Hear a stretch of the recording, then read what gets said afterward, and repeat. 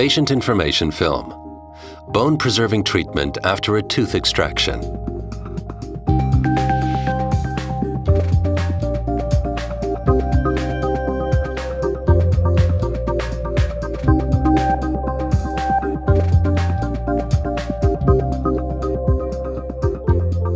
When a tooth is extracted, a hollow space known as alveolus is left in the jawbone.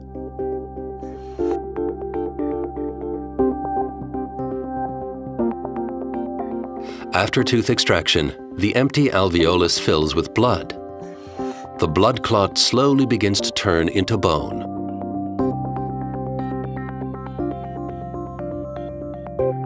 But the previous contour of the bone is not retained. As the bone no longer holds a tooth in place, it gradually resorbs. In particular, the bony wall facing the cheek resorbs very quickly. This can cause problems.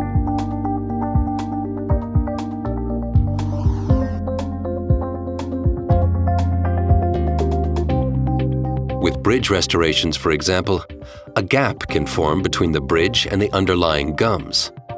This is because the gums are attached to the jawbone and recede as the bone resorbs. The gap formed looks unattractive and makes dental hygiene difficult. Food particles can accumulate in the gap, causing inflammation of the gums. Also, placing an implant becomes a tricky procedure with a resorbing jawbone.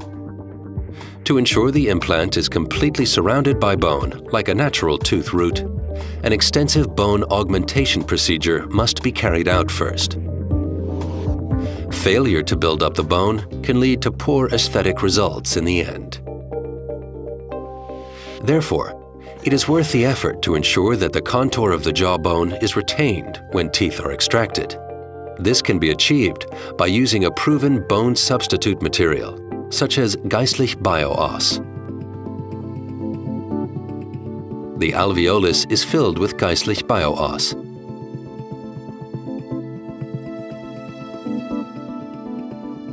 It may also be necessary to use a proven protective membrane, such as Geistlich Bio-Guide. This is because the bony wall of the alveolus is often damaged, even if the tooth is extracted carefully. Geistlich Bio-Guide protects the damaged area, promotes undisturbed bone regeneration, and supports wound healing. The natural structure of Geistlich Bio-Os serves as a scaffold for new bone formation. Geistlich Bio-Os is intermingled with new bone after 4 to 6 months and is then included in the natural remodeling process of the bone.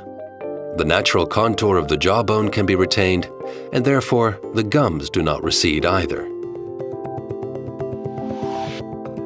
Used with bridge restorations, Geistlich Bio-Os can prevent the formation of an unattractive gap, which can lead to an inflammation of the gums. If implants are to be used, an extensive bone augmentation procedure is not required to ensure that the implant remains covered. With a bone-preserving treatment, the restoration remains surrounded by bone and gums.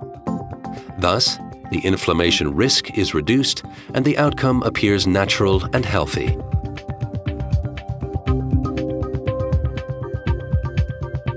A bone-preserving treatment simplifies later treatment steps and emphasizes your beautiful smile.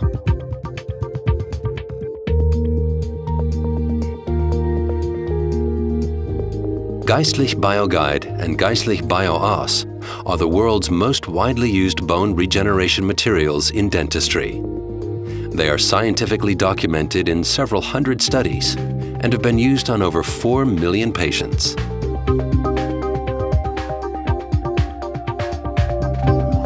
Geistlich Biomaterials wishes you a successful regeneration and a radiant, natural smile.